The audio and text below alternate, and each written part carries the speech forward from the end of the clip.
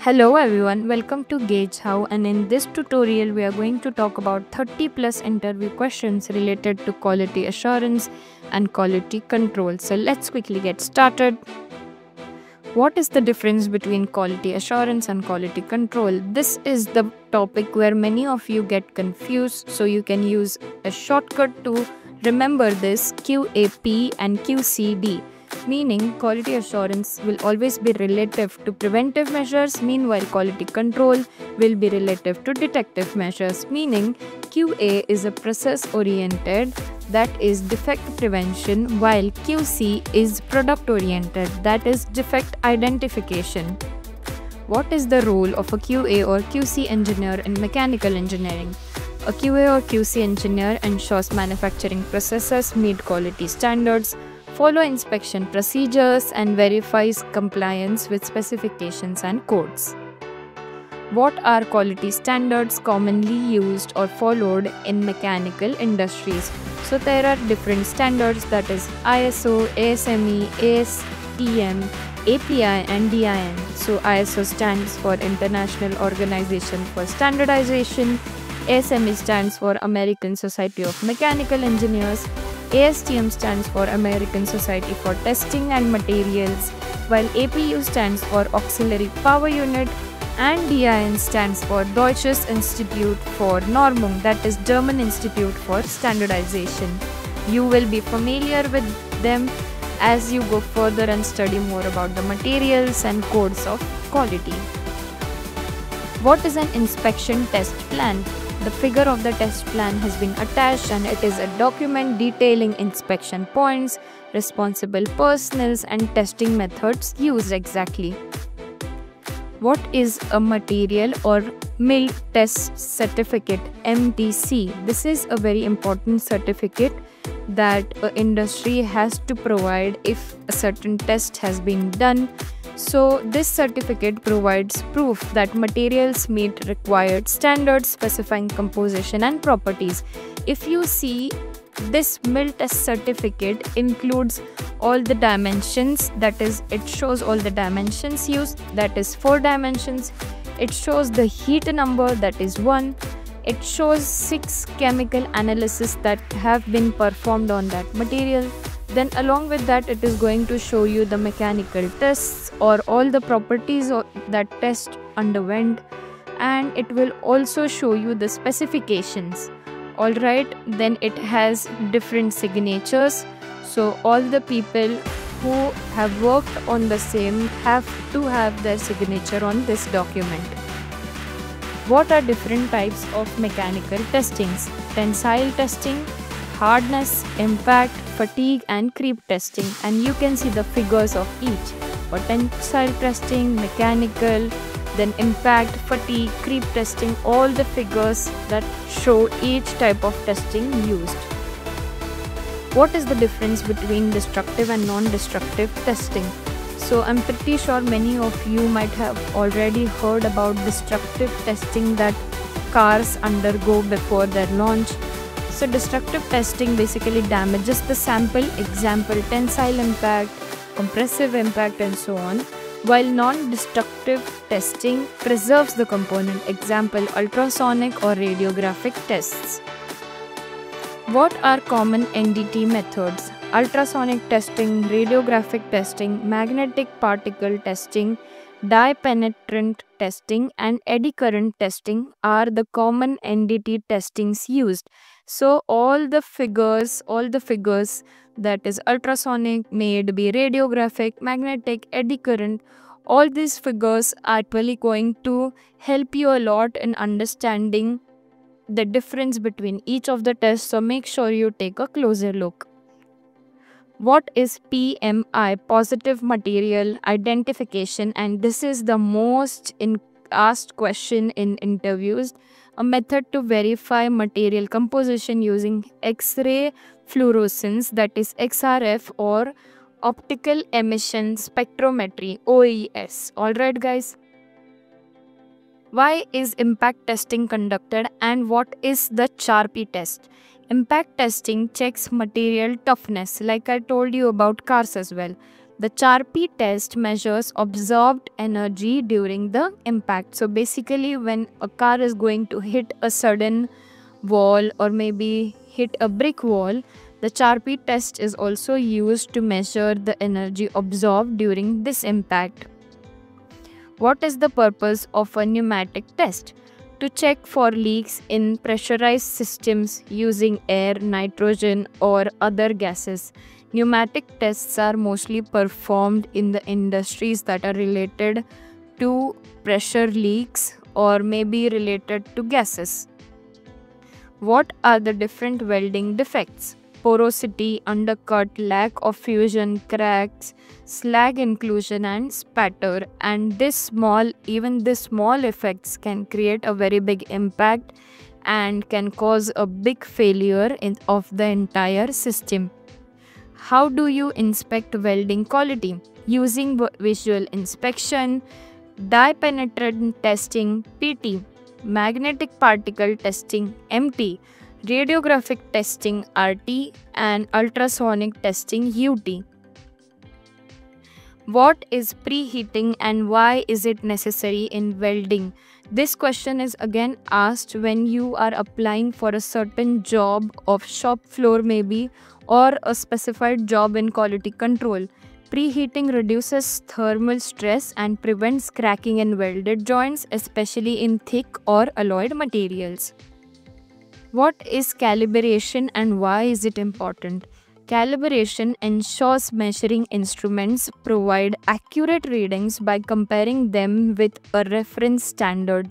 And I'm sure if when you undergo practicals in your universities, you might have undergone a lot of calibration to get that precision and then further do that practical, because calibration will help you with precision always.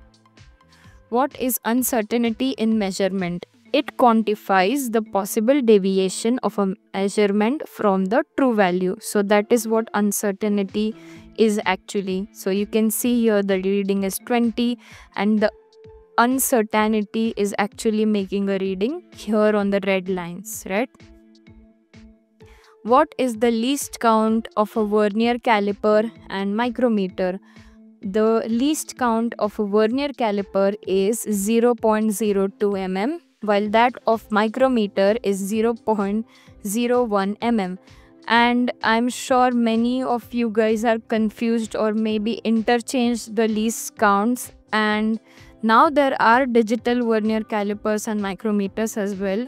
But there was a time when you actually had to take readings through these calipers itself and you had to measure everything. So remember, these are the least counts, and again a very important question and a tricky question.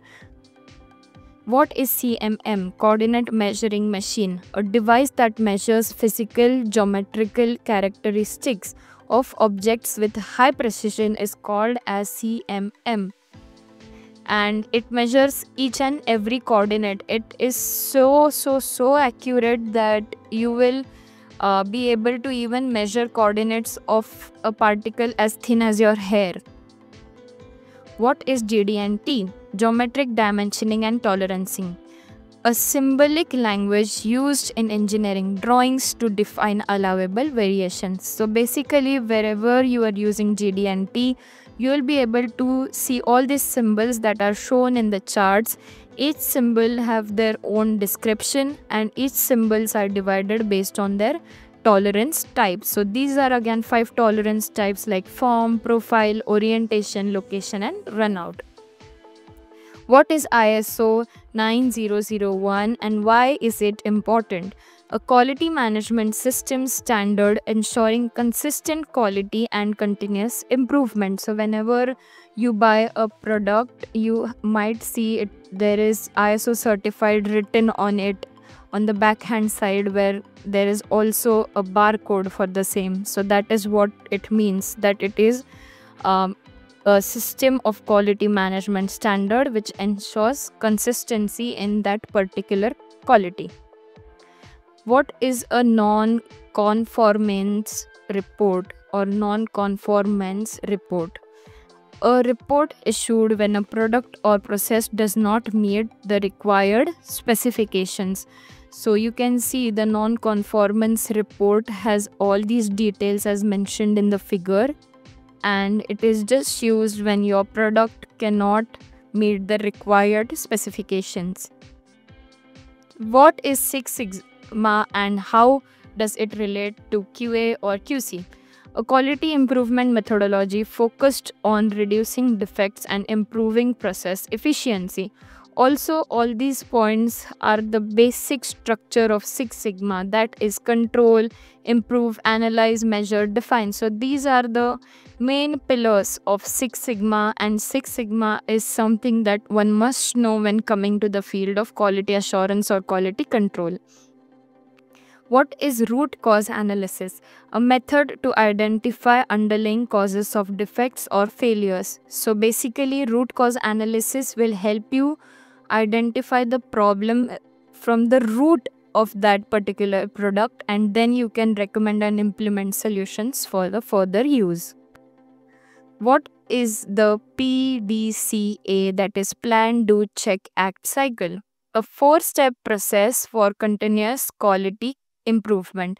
So the first step is plan, then do, check and act. So this is the cycle which is used for continuous improvement by a lot of multinational companies or manufacturing industries. What is corrective action and preventive action? CAPA. So basically, CA stands for corrective action while PA stands for preventive action, which is a system for identifying, correcting, and preventing defects.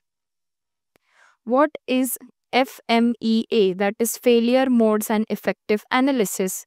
So basically, it is a risk management and assessment tool to identify potential failure modes and their impact. So failure, what is the potential of the failure? Then mode, then what are the types of this modes, ways or the possibilities how it might occur. Effect, that is negative effect on the process under studies. Then analysis, that is to study risks and reduce it. And furthermore, what are ASME codes relevant to QA or QC? ASME Section 8, pressure vessels, ASME B31.3, piping, while ASME Section 9, that is for welding. How do you handle customer complaints about quality? So investigate, perform RCA, implement corrective actions and communicate resolutions. What are 5S principles in QA and QC? Again, a very important question. It is nothing but sort, set in order, shine, standardize, sustain for workplace organization. So the details of what exactly sort means, set means, shine means, standardize means are given here. So you might have a check on them and read them carefully. What is traceability in QA or QC? It is nothing but the ability to track a product's history, location, and application. So, for example, if you want to see the testing traceability, so you can see the tracks of test execution results, or you can identify tested and untested parts. That is what your traceability stands for. What is the difference between CP and CPK? CP means process capability while CPK accounts for process centering. So you can see the remarks that are given in process capability analysis, that the process is capable, whether the process is being continued or not, and so on and so forth.